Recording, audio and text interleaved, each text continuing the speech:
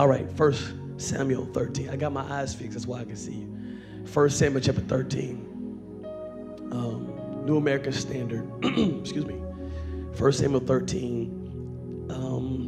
As the old preachers say, this is a familiar passage of scripture. Samuel said to Saul, "You have acted foolishly. You have not kept the commandment of the Lord your God, which he commanded you. For now the Lord would have established your kingdom over Israel forever." I want to translate that, okay? Because of what you've done, your legacy is disrupted. And we're in this legacy series, right? Because of what you've done, your legacy is disrupted. All right? He says, "But now your kingdom shall not endure. Your legacy shall not endure. The Lord has sought out for himself a man after his own heart." We know that person is David. "And the Lord has appointed him as ruler over his people, because you have not kept what the Lord commanded you." Can I argue this here for a moment and be in context? The truth of the matter is, Anderson, is that it looks as though, and it appears as though, God made provision for Israel with David, but he actually had plans for Saul. And oftentimes when we study Saul, we preach about Saul, talk about Saul, we always beat Saul down. Today we're not going to beat him down. We're just going to explore him some. So endure me for the next 30 minutes on this case study on Saul.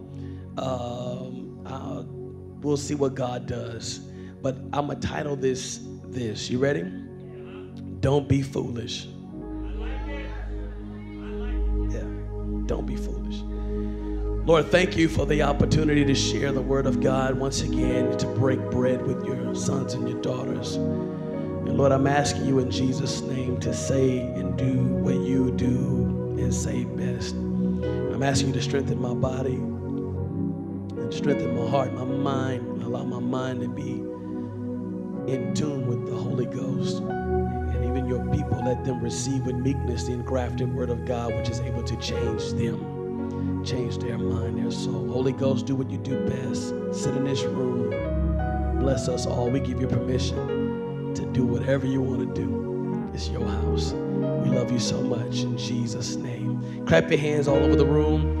On your way down, just nudge 4 people around you and tell them, don't be foolish. Whatever you do, tell them in this legacy year, don't be foolish.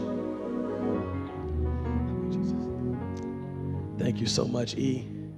Praying for you, family, as y'all get ready to, let's keep the Hopkins family in prayer. Pastor DJ, Pastor Don Hopkins, his wife, his family, Eric as well, as they get ready to bury Paul, Deacon Hopkins. So we honor them as well. We celebrate them. And also, please keep those who are sick. Asa and Kev are sick. Prophet Kwame, others that are out. We bless them in Jesus' name. All right, let's do some work here. Y'all ready for this? In every generation,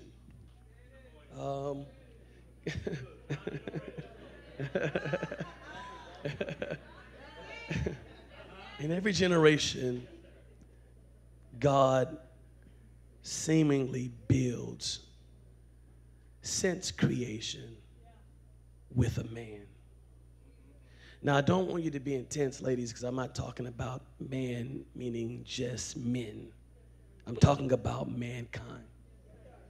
But for you political correct people, I'm probably going to upset you because I'm not going to do all that.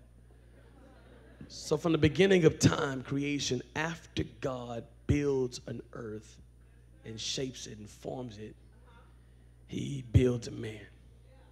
He constructs a man. He builds a man. He gives the man reason, meaning, definition, and then he breathes into man the ruach of God, which is the intellect and the mind of God. It wasn't just wind, and it wasn't just breath as we know it.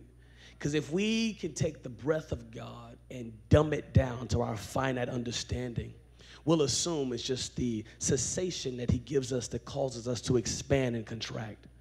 No. The breath of God is more than just wind. Wrapped in his wind is his intellect. Wrapped in his wind is his imagination. Wrapped in his wind is his will. And should I even say, one of the definitions for the Spirit of God in the Greek is pneuma, but in the Old Covenant, it is ruach. If you've been around me for a while, you know I've taught that when God ruached into Adam, or into male and female, into mankind, he didn't just blow, he regurgitated. That Moses wrote the idea that the word ruach, which is not a Paleo-Hebrew word, but it's a word that Moses concocted as he wrote it, trying to figure out how did God blow into man. So instead of having a word to ascribe to the thought, he did what we call in English onomatopoeia. He wrote out how it sounded when he saw it. That when God looked at mankind and breathed into mankind, Moses, when he saw it, because God believed God showed it to him in the cleft of the rock, when he saw the beginning, he wrote, he regurgitated, he ruach into man. And the sound caused what was lifeless in the mud, lifeless onto the ground, take breath, and now it has the mind and the will of God. Adam is without sin, he's without blemish, he's impeccable, he's just like his father. And so is the female.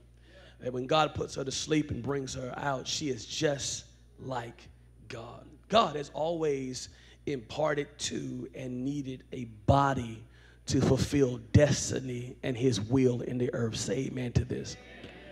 And we see this trend throughout the entirety of Genesis and Exodus and Leviticus and Numbers and Deuteronomy, even through Judges, Joshua and Judges. But can I argue that for a moment that every generation, God looks for a man or woman, but looks for a man that he can designate or raise up. God is always trying to hunt through every generation, every time, and he's looking to see who can I use for the purposes that are mine, for people who are either yet to be revealed or people that are lost right now. He is always looking for a person. God prophesies, literally, prophesies to the snake and tells him that the seed of the woman will crush your head. But it wasn't until Abraham that he could start to begin the journey of causing this particular prophetic word to come to pass. Wasn't through Seth, wasn't through others, it was through Abraham.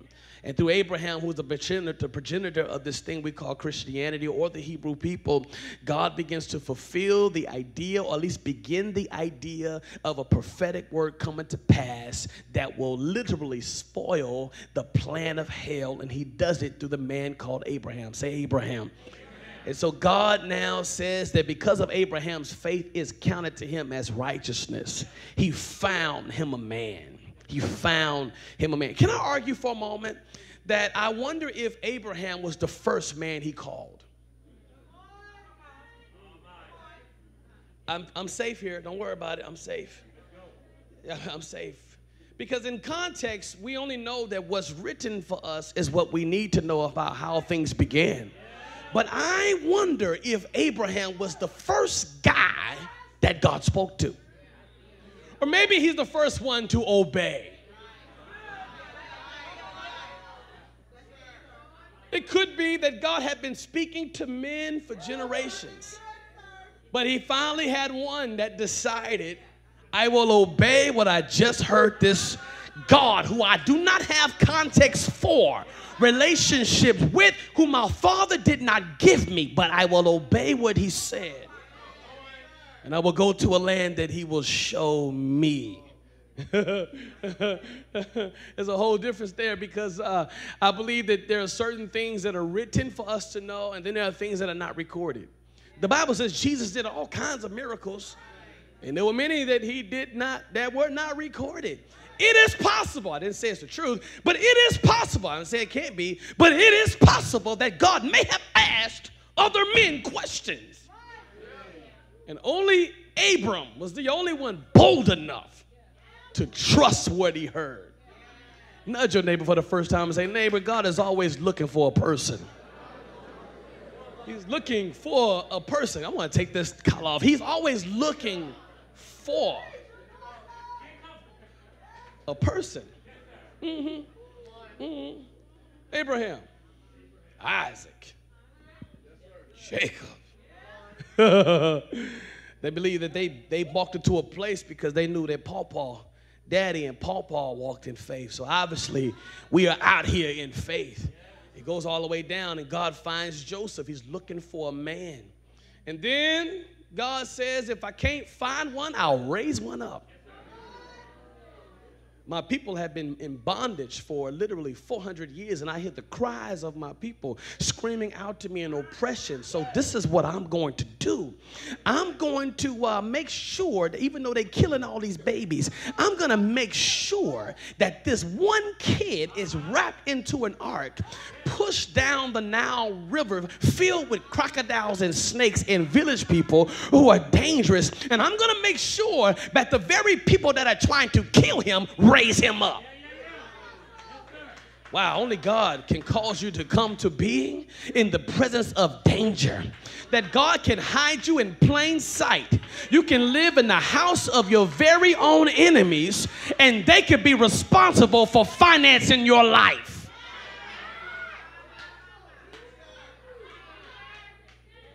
This is interesting here because you see it? Because Moses is now not one that God is just looking for. He said, if I can't find one, because all of mines, they in slavery. Y'all don't want this. They minds not together. I'll get there in a minute. Their mind is not together. So I got to raise one up young enough that I can influence into freedom first. There's always one in the bloodline that is a little bit different than everybody else. He raises him up. Raise him up, Eric. And he says, this is my God. This is Moses. And Moses, y'all know the story. Moses, whose name means to be drawn out, he literally draws out all of Israel and brings them into the wild. 400 years, they was in the wilderness. And for the first time, Denisha, we's free.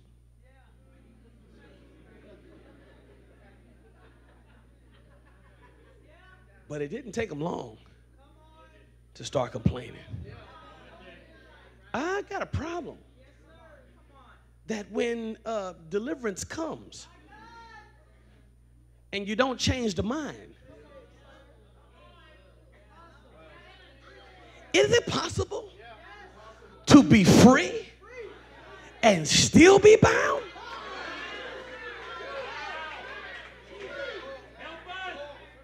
It's possible to have the devil cast out of your soul and you still have the same trends that get you in trouble again. This is why when God finally does it, you can't go back to it. But until the mind is shifted,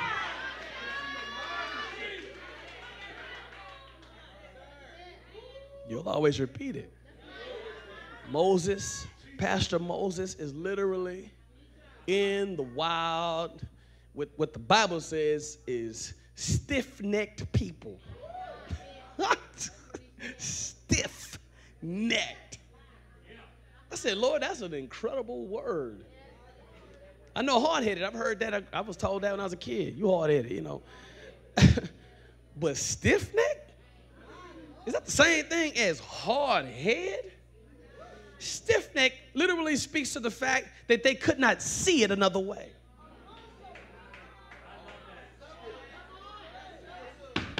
That they were stiff because when the neck is stiff, you can only see things one way. So God says, I can't bring this kind of people into the promise.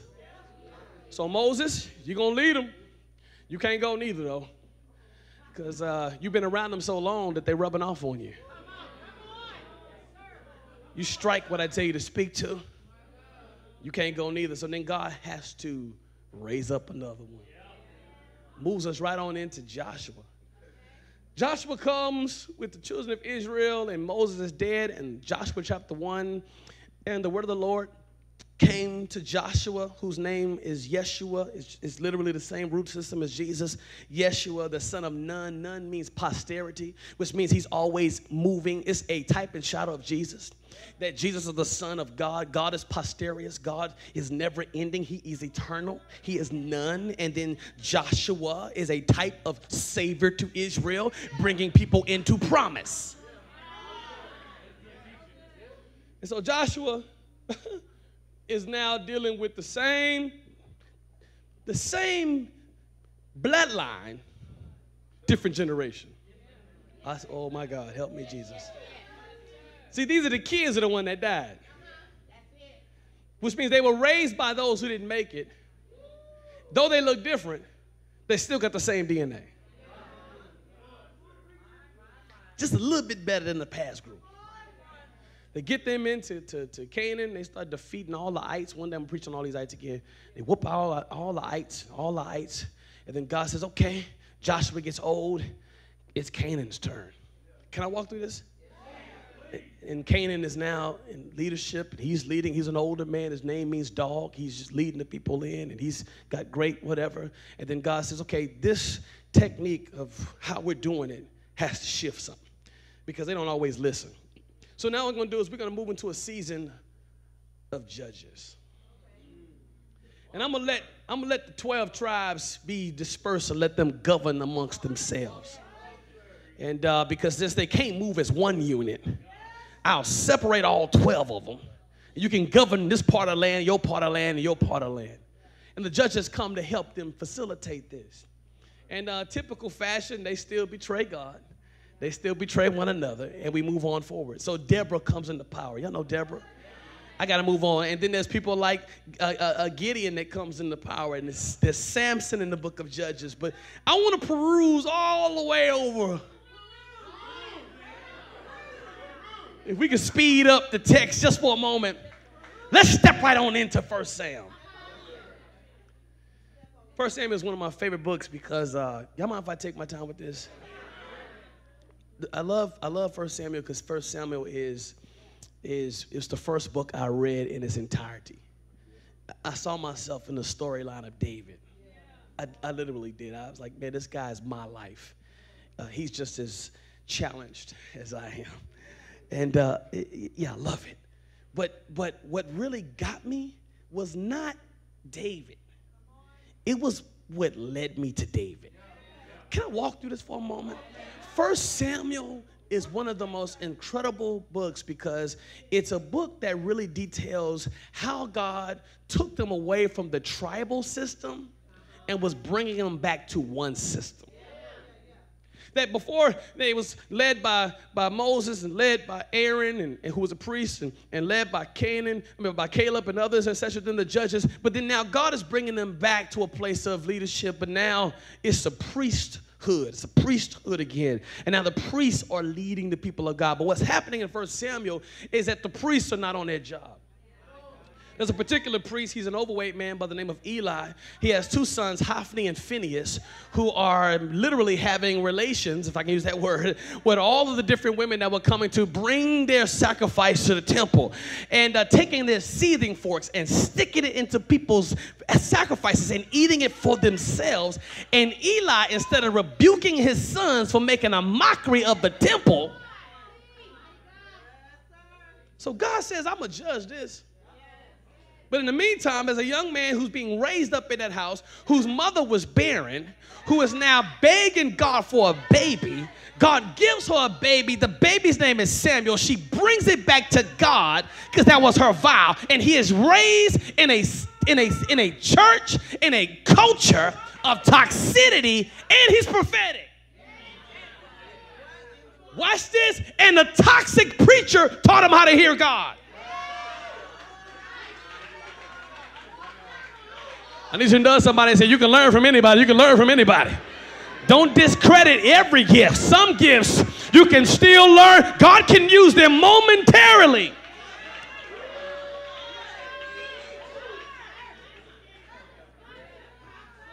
Something interesting happens. Is that he's like, you know, hey, I'm gonna teach you how to hear God. And then all of a sudden they get into war. And when they get into war, the Ark of the Covenant is stolen. Something else interesting happens. Eli is sitting on his chair. And when he finds out that the Ark is symbolic of the presence of God. But it's a type and shadow of Jesus as well. Because it is a box made of Shittim wood. It's the toughest of the acacia wood family. It's an indestructible substance. It's a wood that you can't burn or break. It's like the body of Jesus. His no bone on that man was broken. You may have tattered the box, but you did not break its shape. And it's overlaid in gold. Gold in the old covenant means deity. It was gold within and gold without. That's Jesus. He is all man, but at the same time, he is deity within and he is God without. On top of that is a mercy seat. This is lid where the sacrifices are sprinkled upon the blood. God consumes it and all Israel's sins are atoned for. Same thing with Jesus. It's the mission of Jesus. When he finds out that the ark is gone, symbolic of the presence of God. It's even a type of shut up Jesus. When he finds out that the grace or the mercy or the favor, because wherever they brought the ark of the covenant, they would win, seas would split, the Jordan would open up. Whatever the ark of the covenant was, they knew victory's on the other side of it. But now the favor is gone. That old heavyweight prophet, priest, sitting in his chair, and the Bible says he fell out of his chair.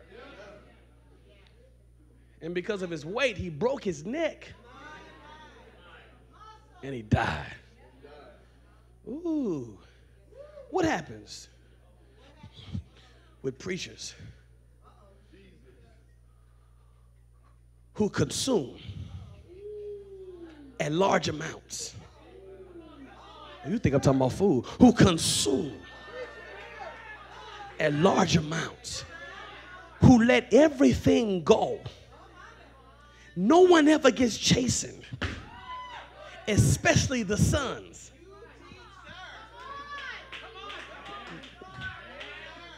That's for another day. So then what happens is he literally dies, and this young man, Samuel, can I call him Sammy? This young man, Sammy, is now at a place, Tanisha, where Sam is the man. The funny thing is how he was raised, though. He's the man raised in a chaotic house. Can you imagine what he had to work through in order to be a righteous priest? Oh, y'all don't want to hear this. Because when you really want to do it right and you come from dysfunction, it's a process to learn how to do it better when all you saw was toxicity. I may not be talking to everybody, but I'm talking to at least 25 people in the room that say, I grew up in dysfunction and I've been working like heck not to look like what I came from.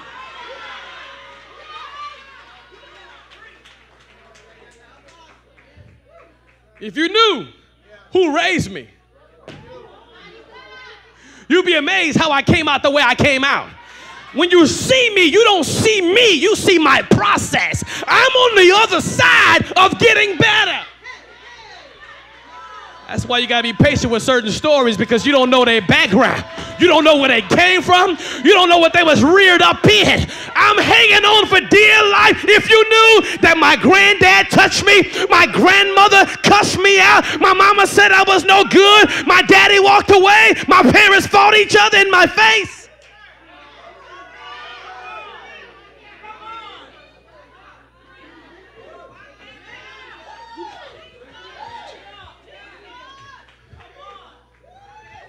Trying to get better. It's a process. You know, somebody saying it's a process. I didn't get here overnight. I didn't get here overnight. It took a while to put the weed down. It took a while to put that bottle down. It took a while to keep my hands to myself. I didn't get there overnight. I didn't get here overnight. I didn't get here overnight. It's been a process to stop cussing. I didn't get here overnight.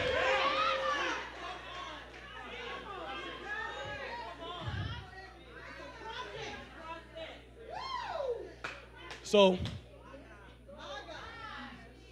Samuel grows up in a toxic house, toxic cultures, and my Bible says his sons were toxic. Now that messes me up. That God was like, hey, I need to find somebody else to get this too. Samuel, you're getting up there, but even your boys are crazy. Woo! And here's the thing though, Samuel knew it. That's the difference between him and Eli. Is that Samuel agreed with God. You sure right. I did my best. I wonder how they got messed up though. If I can use my theological imagination, if we could exegetically tell the story within the context of the text, without any eisegesis, can I imagine or reimagine that it is possible that Samuel may have spent too much time in the temple?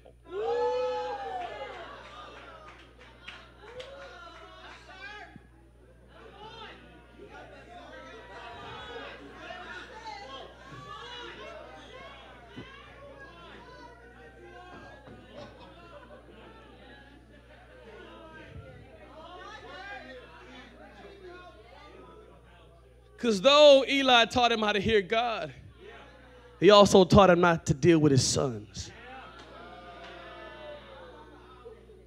So God's like, hey, I got to work this thing. I got to get another man.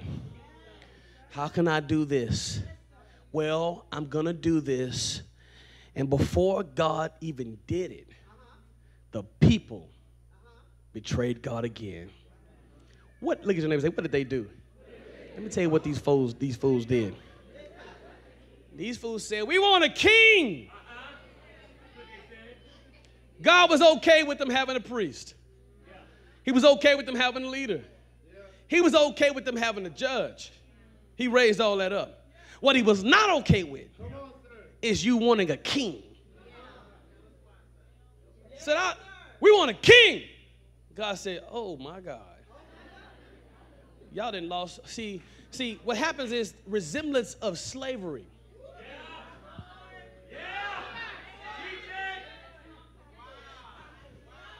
Resemblance of 400 years of oppression begin to manifest in the future. Egypt had a king. Give us a king. I'm imagining. We want a king. God says, okay, you want a king? I'm going to give y'all a king. And he tells Samuel, we're going to anoint one. Here we go. Saul. Saul gets a bad rap in a lot of churches because we love to get to David.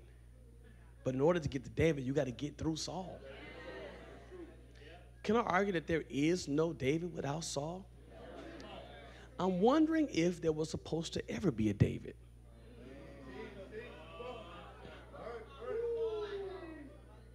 I wonder if it was supposed to be through Saul that the Messiah would come. Because God did choose him. And he didn't just choose anybody. Let me explain Saul. Saul was from a small tribe, the Matrites, people who were of the tribe of Benjamin. They was a clan. And his daddy's name was Kish. And Kish was wealthy. He was filthy rich.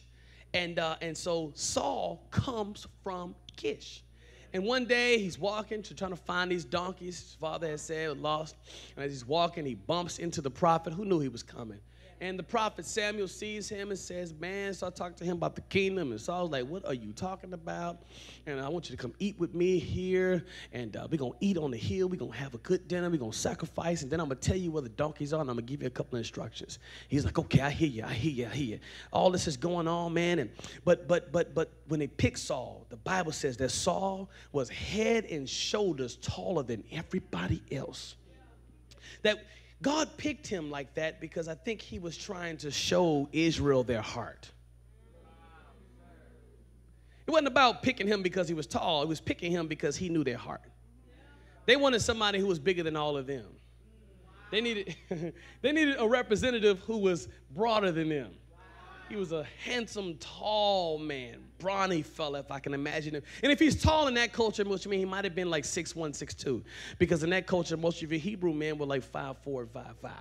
And so if he's tall then, he's probably 6-something, you know. He's not taller than Goliath. Goliath is a giant to him, 9 foot tall. But now he sees himself as taller than everybody else. They see him, and the people look upon him like, oh, yeah, that must be the king because he's taller than everybody else. But when it was time to make him king and call him out, the Bible is clear in 1 Samuel chapter 10, verse 22, that therefore they inquired for the Lord, has the man come here yet? So the Lord said, behold, he is hiding himself by the baggage. Let me argue this real quick. As tall as he was afraid. Now we argue, we get mad at Saul, but Saul was a man of fear before he even had authority. And I think we give him a bad rap because we underestimate the fact that Saul was reared in a place of fear. That instead of thinking about the idea of leading Israel, he's hiding amongst the luggage. Their king is full of fear. The man that God has picked to lead Israel is a scaredy cat, which means he doesn't take risks. He's nervous. He's apprehensive. He's full of anxiety. And some of you can see yourself in that place. Why would God pick me when I got issues? Y'all act like Saul asked for this. Saul didn't ask for this. The people asked for this. And God responded to the people's cry because a generation was waiting for God to reveal them and to bring them into this place of power and to bring them into a place of dominance. And God chose somebody who did not feel equipped to do the job. And sometimes when God finds a man, he always finds people that are always not necessarily qualified to do what he's calling them to do. How do I know that? Moses had difficulty with language. Y'all think Moses stuttered. You've been reading them European Bibles too much. Moses' speech impediment was not a tongue issue. It was a language barrier. He didn't speak his native tongue. That's why Aaron spoke for him. Because Aaron was fluent.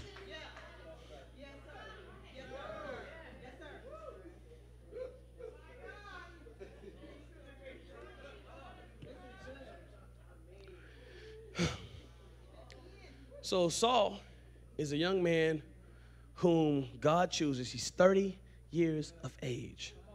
He doesn't feel qualified to lead hundreds of thousands of people. And you just told me yesterday. Are y'all here? And so I think we judge Saul. I think we go after Saul. We attack Saul a lot in our preaching. But as I began to psychologically look at Saul, I had to say to myself, ooh, be compassionate. By the grace of God, there go yourself. God would always call you, and you're not ready to do that. And when God really gives you something, it's much bigger than you think. So Saul now is leading or about to lead. He's head and shoulders above everybody else, and he represents the choice that God had for Israel. He represented their heart. His personal constitution, there's that word, Pastor Kim, was a direct mirror of God's ability to discern their heart. Can we walk through Saul's mistakes, though? Saul, because he was a man of so much fear, it opened him up to some other things that caused his destiny to be jeopardized. I'm going to give you 4 prophetic warnings for the rest of 2023 and beyond. You ready? The first warning is found in 1 Samuel chapter 13. Here's the case study. 1 Samuel, thank y'all for letting me do this. 1 Samuel chapter 13, verse 7. I'm going to read this in the New Living Translation. 1 Samuel chapter 13, verse 7. 1 Samuel 13, verse 7. 1 Samuel 13, verse 7. Verse 7, verse 7, verse 7, verse 7. Look what it says. It says, that verse 7? Yeah. Also, some of the Hebrews crossed the Jordan into the land of Gad. Mine's reading different. That's New American Standard. New Living Translation. I'll read New American Standard. What have you got? Also, some of the Hebrews crossed the Jordan into the land of Gad and Gilead. But as for Saul, he was still in Gilgal, and all the people followed him trembling. Next verse. Now he waited 7 days according to the appointed time set by Samuel. But Samuel did not come to Gilgal. He was waiting on the priest, waiting on the preacher, waiting on the prophet to get there, and the prophet did not show up in time to do his thing, which was to offer to the Lord. And the people were scattering from Saul. So Saul said, "Bring to me the burnt offering and the peace offerings." And he offered the burnt offering. Number 10 says, and as soon as he finished offering the burnt offering, behold, which means, watch this, Samuel came, and Saul went out to meet and greet him. Look at verse 11. Look at the tension. But Samuel said, "What have you done?" And Saul said, "Well, hold on, because I saw the people were scattering from me, and that you wasn't here when you said you were going to be here, you know, and the Philistines were assembling at Michmash, next verse, y'all. Therefore I said, now the Philistines will come down against me at Gilgal, and I have not asked the favor of the Lord, so I forced myself." Can I read that? He said he did what? I need y'all to talk to me like you're not Presbyterian. He did what? He forced himself. I forced myself and offered the burnt offering. Verse 13, Samuel said to Saul, "You have acted foolish. You didn't obey what God told you to do. And because of that, he says, God would have established your legacy forever." Verse 14, "But now your legacy will not endure.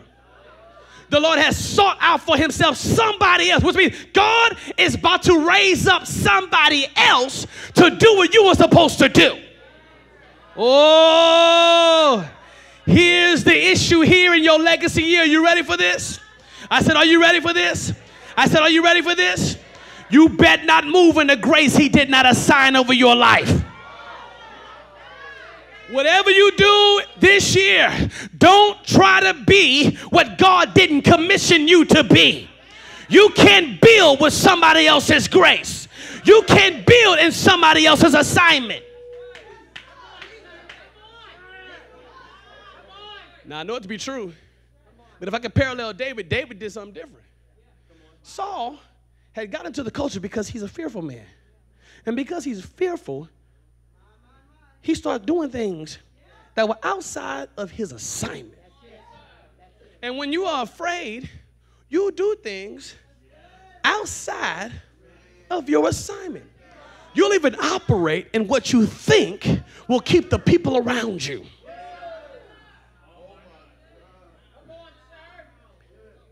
This is interesting here because David had an opportunity to do the same thing. Remember, Saul's so used to that. Saul says, "David, put on my armor."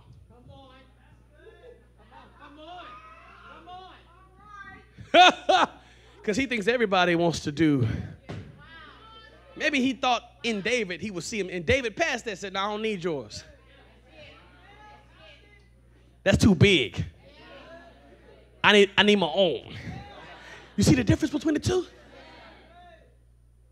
Now, it's interesting here because Saul is taller than everybody else. David is not. Saul is a brawny fella. David's ruddy. Saul is beloved by his father Kish. David is not. Saul is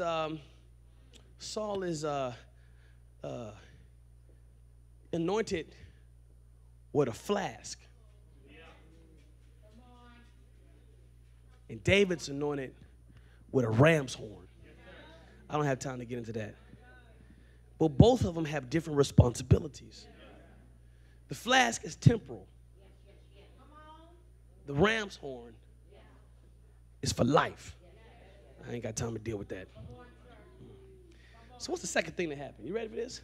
1 Samuel 15. Go there. 1 Samuel 15, verse 5. You can stand New American Standard. 1 Samuel 15, verse 5. Shout that with me. 1 Samuel 15, verse 5. This is the other thing that Saul did that messed up everything. This is what messed up everything. You ready? Read it with me. Saul came. So hold up. Number one, don't move in somebody else's grace. Whatever you do this year, don't, just because you see them doing it, doesn't mean that's your office.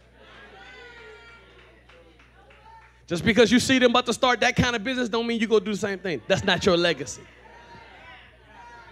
You got to tap into the thing designed for you, not the thing that's trendy.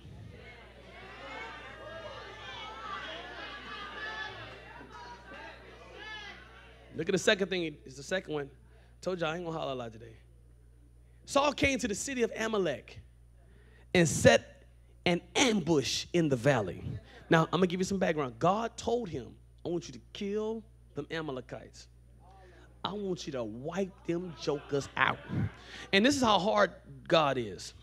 Y'all think everybody, God just loves. God just loves. He loves everybody and all their struggles. God just loves. He's a loving God. Why do you preach hate? Like, you know, hate's the new word for correction. But why do you preach hate? God is love. He likes you to be the way you are. He accepts you the way you are, and he does. But he don't let you stay that way. He'll keep messing with you till you change. That's for all of us. Present company not excluded. Notwithstanding. So God told him, he said, man, I want you to kill everybody. He said, listen to this, Yvette. He said, don't just kill the Amalekites. Kill their babies. Wait, pause, hold on. Y'all don't want this. Y'all don't want this gospel. God said, not Saul. God said, LeJean, kill the babies. The sheep, the ox, all of it. If they touch it, kill it. If it walks and breathes, kill it. If it belongs to the Amalekites, destroy it. I don't want to see none of it. Woo. Saul says, I got you. Let's do this. Oh, here we go. So he set an ambush in the valley. Saul said to the Kenites, go depart. Go down from the Amalekites so that I do not destroy you with them. For you showed the kindness to all the sons of Israel when you came up from Egypt. So the Kenites departed from among the Amalekites. So Saul defeated the Amalekites from Havilah as you go to Shur, which is east of Egypt. He even captured Agag, the king of the Amalekites, alive.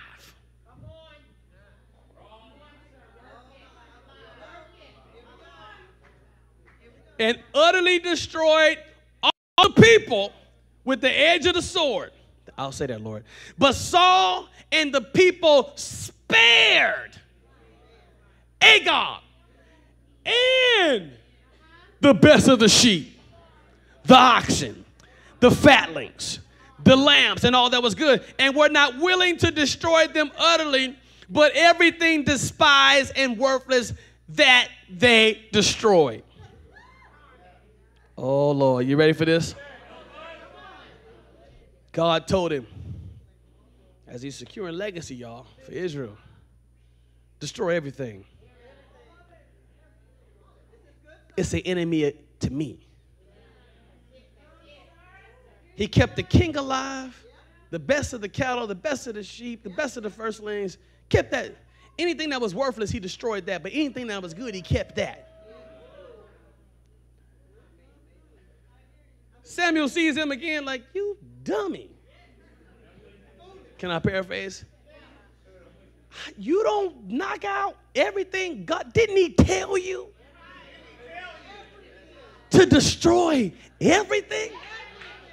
I said, Lord, I know in the Old Testament, I know in Exodus, there's tension with the Amalekites. There's tension also with Joshua. Like there's beef there. Like Amalekites, all the ites have meanings though. Jebusites, the Jebusites and Allites, Amorites, all of the knights, they got meaning though. Do you know who the Amalekites were though?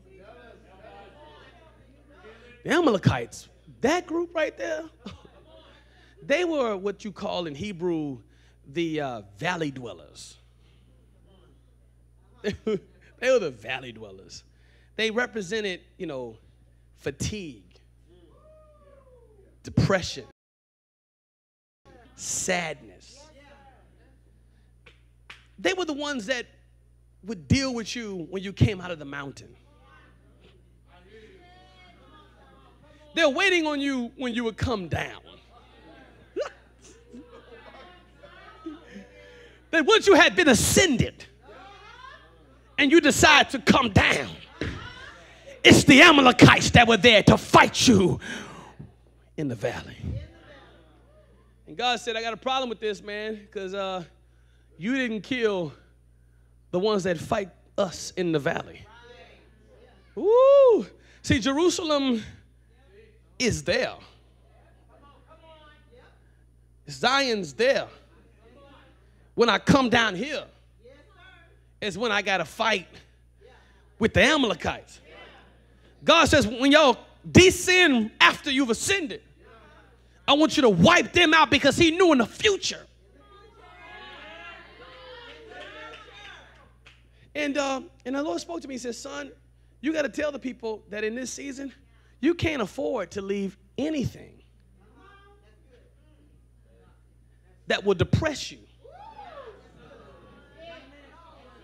Anything that will discourage you from building in this legacy year. But it's the king that he left. Agag. Agag names means to be on top. It really means to overtop. Another one translation for it means the fiery thing that overtops. I said, ooh, it's the strong man of discouragement. Pastor, you know what's interesting about this? Saul did die. He fell on his own sword, self-prophecy. But it was an Amalekite.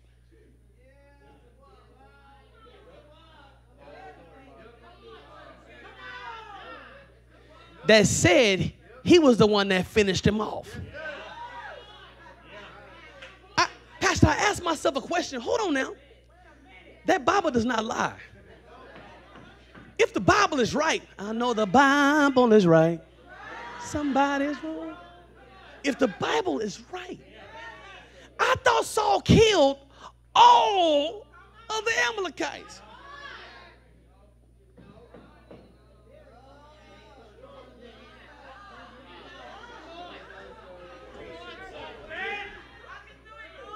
If he killed all of the Amalekites except for Agag, where did this boy come from?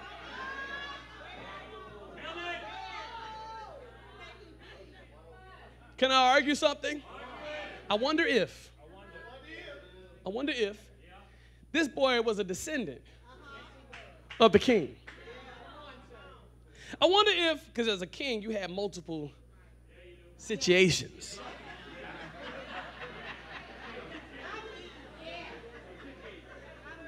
I wonder if the strong man that Saul did not take care of had seed planted in other places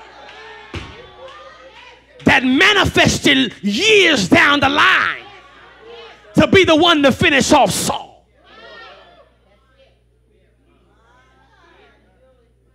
Number 2, wipe out all discouragement. Because while you're building, the enemy going to try to discourage you. And you got to go after the strong man.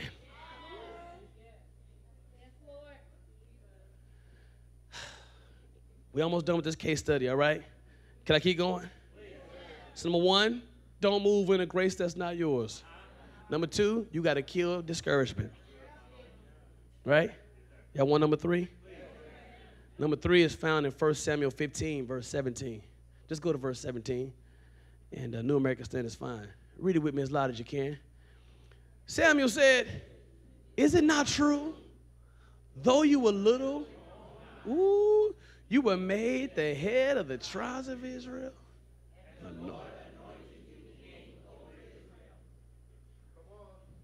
Here's another thing that is an issue with Saul.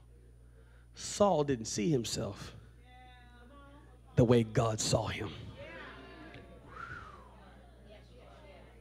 Here's number 3. I got to stop. You got to learn to start training yourself to see yourself the way God sees you.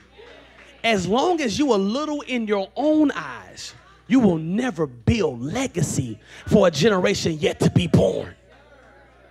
And here's the problem with people who come from 400 years of oppression. It's hard to be big when little always reaching for you. You know, somebody asked me a question. D, I think it was you. We had a conversation this week. This is for everybody. We had a conversation this week. He says, do you think that it's possible that certain people groups are victims to what happened to them hundreds of years ago? I said, absolutely. However, comma. However, comma. I'll say that again for the hearing impaired. However, comma. After Jesus, all of that was connected to me through revelation has been broken from me. Therefore, even though it may have happened to ancestry, it does not mean it has the legal right to cause me to still suffer. Here's the problem. Some of y'all want to hold on to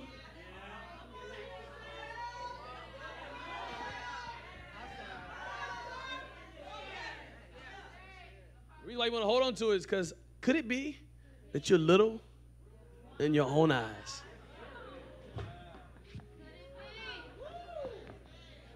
Could it be that because you're so little in your own eyes that you have to give yourself excuses for not becoming?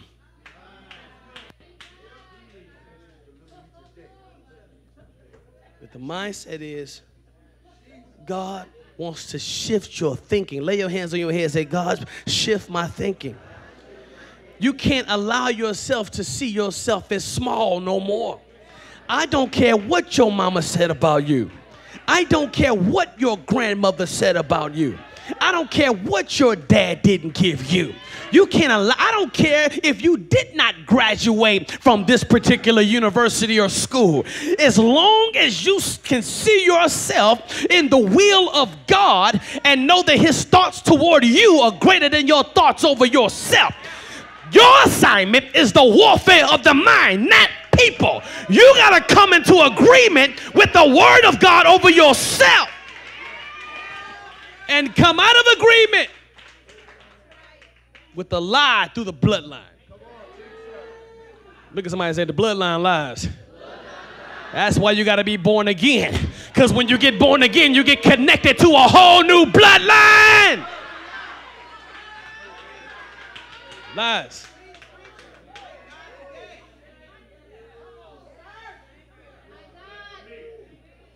You can't allow yourself to be little. Come on here. Take a deep breath. You can't allow yourself, breathe that out. You can't allow yourself to be little. Your days of talking yourself down are coming, help me Holy Ghost, are coming to an end. Quit starting stuff and stopping it because you don't believe that you'll ever break through in the thing God gave you to do for him. Quit thinking that no one will ever find you, no one will ever discover you. You are known by the God of the universe. Who cares if they don't see you? God will make a people. He will raise a people up. You can't allow yourself to start thinking low about you. His thoughts about you, as Pastor Lisa says, is like the sand. The grains of sand that you can't individually separate. That's how many thoughts he has about you. Saul, even though he came from means, still saw himself as, it's amazing. He is taller than everybody. Bigger than everyone. And still sees himself as smaller. You can be gifted. You can be talented. You can be educated. You can be well-liked.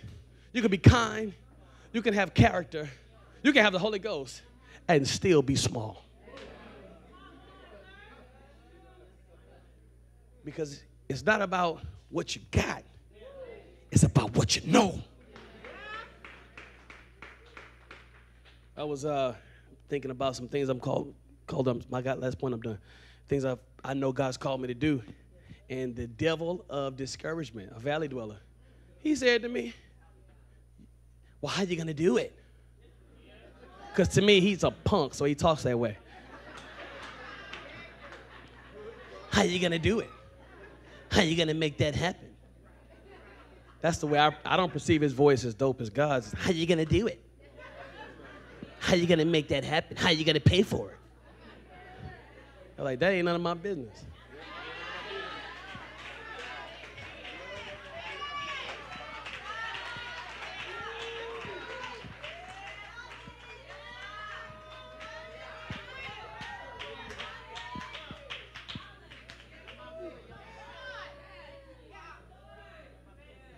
That ain't none of my business. What is my business is to believe. And here's the other part. Because you and your dreadlocks are attacking me, I got to say that because I'm bald. Because you and your locks, I'm just hating. Because you and your bungee cord weave, you know the bungee cord weave, you pull it and come back. But because he is even talking to me, is a sign to me. Because everything you say is a lie anyway. So because you tell me I can't do it, it's because God is saying that I am going to do it. That when the devil tells you that you can't build it, it's because God has anointed you to build it. Look at your neighbor and say, neighbor, God's called me to build something in this season, and I got to come into agreement with him. I can't agree with my fear. I got to agree with the word of God over myself. And my Bible says that I am fearfully and wonderfully made. And if you got a problem with that, take it up with God. It is he that has made me and not me myself.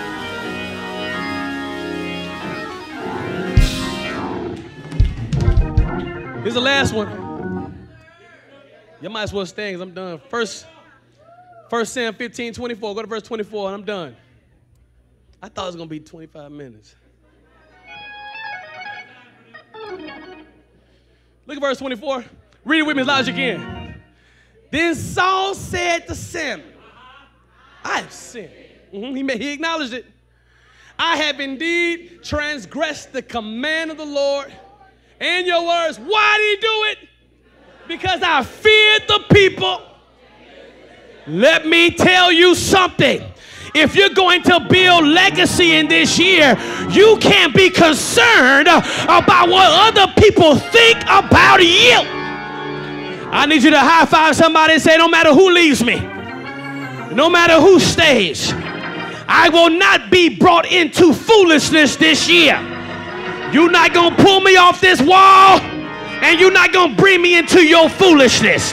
Whether you leave or you stay, as long as the hand of God is on my life, I'm going to leave something in the earth.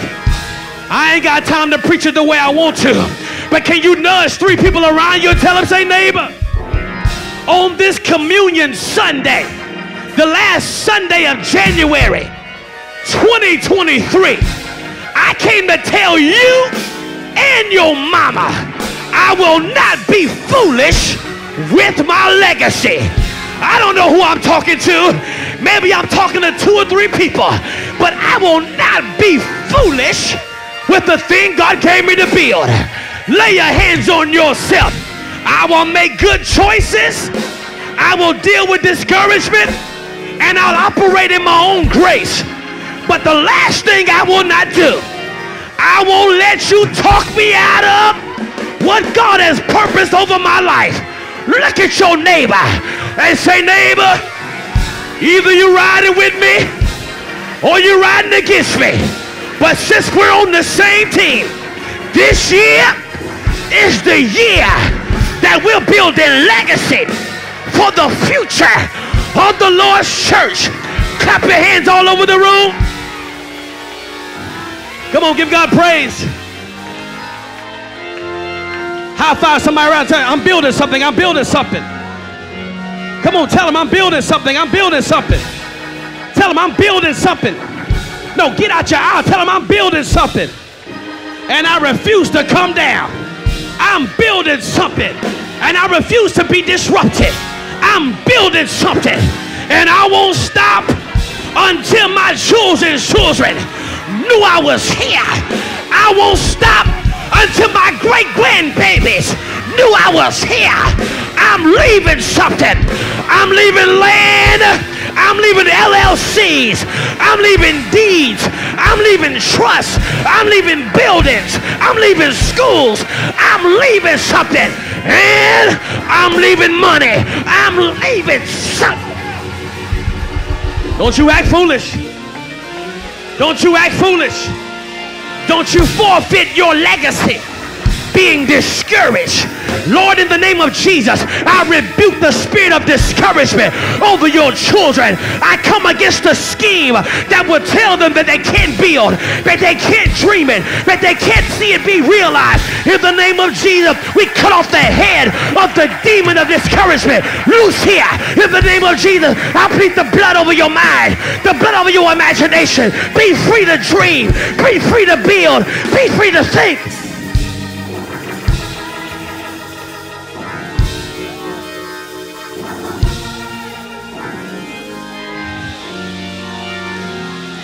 I don't care what the height is. You're going to build in this season. I was talking to a friend of mine the other day. He said, Kevin, what's happening in your church? I said, brother, I don't know. I just really feel. Everybody know we in legacy. I think that what's happening is the people of God are responding. 3 years were taken from you. Before a pandemic, you were coasting. You was on your way. You know, I'm going to share this again just so it bears repeating. We had tapped into the year, what they call 5780 in Hebrew. It's the year, or the decade, not year. It's the decade of the open mouth. 5780 in the Hebrew calendar is where we are because we're Christians. We're not on the Gregorian. We live by the Gregorian calendar. But the Hebrew calendar, which is God's gematria, is how we discern time. God gave that number system to the Jews, to the Hebrews, for the purposes of us getting to know who He is. Say amen to this. So 5780 was the decade of the open mouth. We're in 5783. But it's still the decade of the open mouth. That meant that when 5780 came, which was September, Yom Kippur of 2019, right before we had mantles, We were already in a brand new year, just that the people of God in America don't always know that. We wait to receive it and come into the revelation December 31st. But when it happened, in China, how that guy used to say, in China. In China. In China, literally, the same time the year had changed in Israel, they started wearing masks in China. Now, you didn't know that because, Americans, they don't talk about us. We so arrogant over here. Every other nation studies our nation, and we don't study no nations. It's arrogant. And so 5780 opened up, and we were over here having a good time, and people started getting sick around December. Y'all thought it just happened in March, right? No. It was happening in November. Some of y'all was sick and didn't even know. But because you didn't know, you survived it.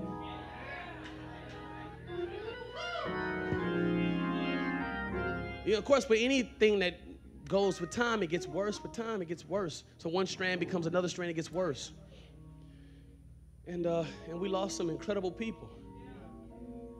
But one thing I need to tell you is that it was the decade, or is the decade of the open mouth. And I thought the mockery of that the mockery that the year or the decade of the open mouth, which means I can say a thing, we had to wear masks. Look at the mystery of that. And you think it's coincidence?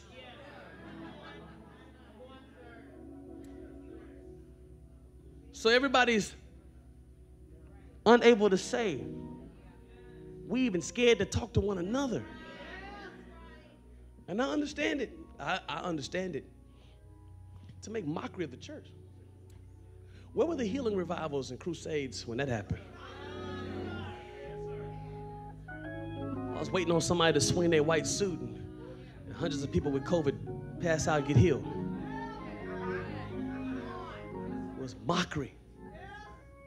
So for 2.5, 3 years, we lost momentum. I'm not talking about this church, I'm talking about the body. Now that we're back, some of us are back. But now that we're back, just like Noah, some stuff did survive the flood. They get out the boat, and you're on the wine. And one uncovers the father. You see, it survived. We come out of this, and I'm looking at us online, and I'm saying, man, some of the stuff I think that God was going to use that to kill still came back. We play, but 10 boys all holding each other at the altar with the tightest britches on.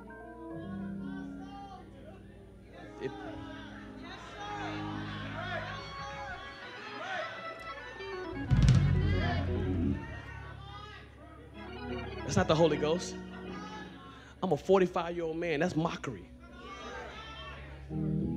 I know when it's real. I know when it's fake. Some of this stuff is river dancing.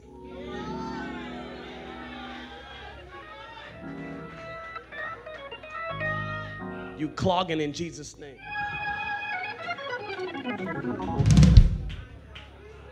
Let me tell you what's coming back. The fear of the Lord is coming back to his church.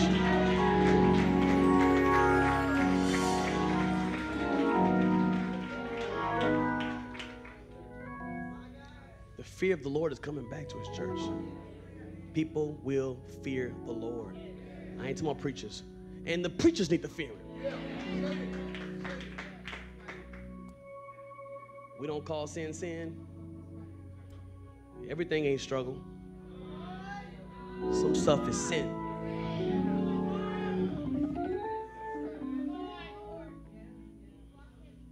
So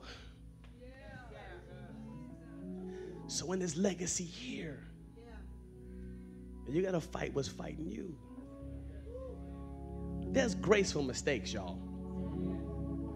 Ain't a whole lot of grace for settle.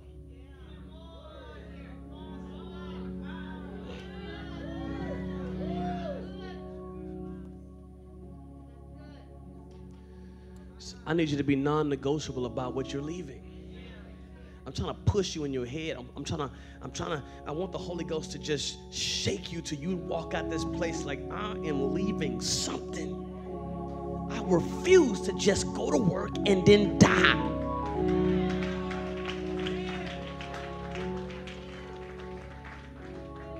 I want my name in a library.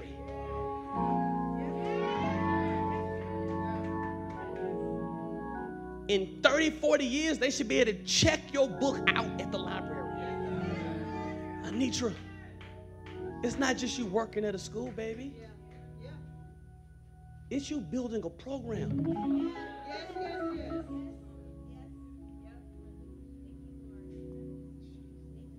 It's you building what you wanted to see.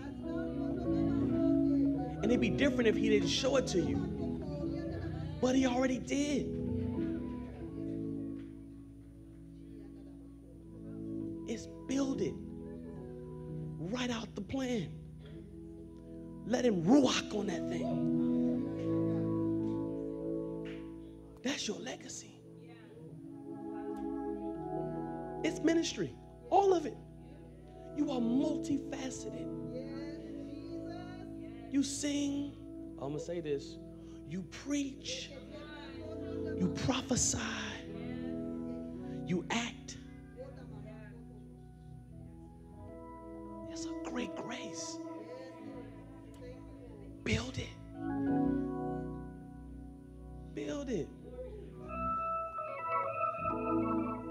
It's your turn. And God ain't forgot you, man. He's not done with you. I know you felt like you're done. You're not done. Lift your hands, man. You're not done, son. I know that hurt the last situation. This ain't that. It's new for you.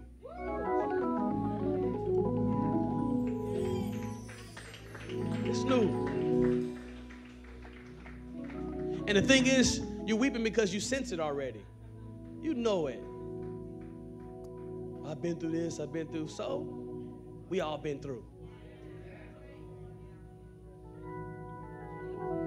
It's new. Lift those hands. Let me pray for you. Lord, I do thank you. I do. For your word is life to us. It is sustenance. We thank you for your word. You've sent your word, and your word has healed us. We thank you for your word. Ooh, and we repent for being slowful with the things you've given us. Take the next 30 seconds. You need to do that. You need to repent. Ask him to forgive you. He'll do it. Come on. Open your mouth. You can't think that. You got to say that. You didn't think yourself into it. You talked yourself into it. Now talk yourself right out of it. Yeah, you wasted time. He redeems time, but you didn't waste it. Come on, open your mouth. Be obedient. We're talking about your legacy, your story, your family. Go back to school. Get your education. Some of you are supposed to have your master's and your doctorate, your bachelor's. Go get it. You got tired. I get it. I understand. Go get it. Your next depends on you having language for it. And right now, you don't have the language, but you're finna get the language. You're about to get the language. Lord, I prophesy over your children that over the next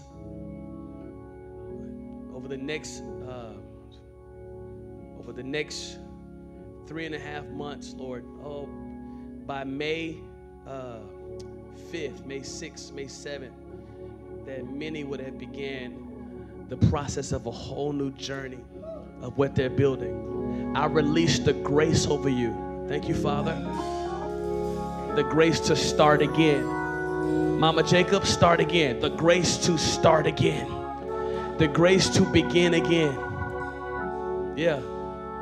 Yeah. The grace to begin again. Build it again. Build it again.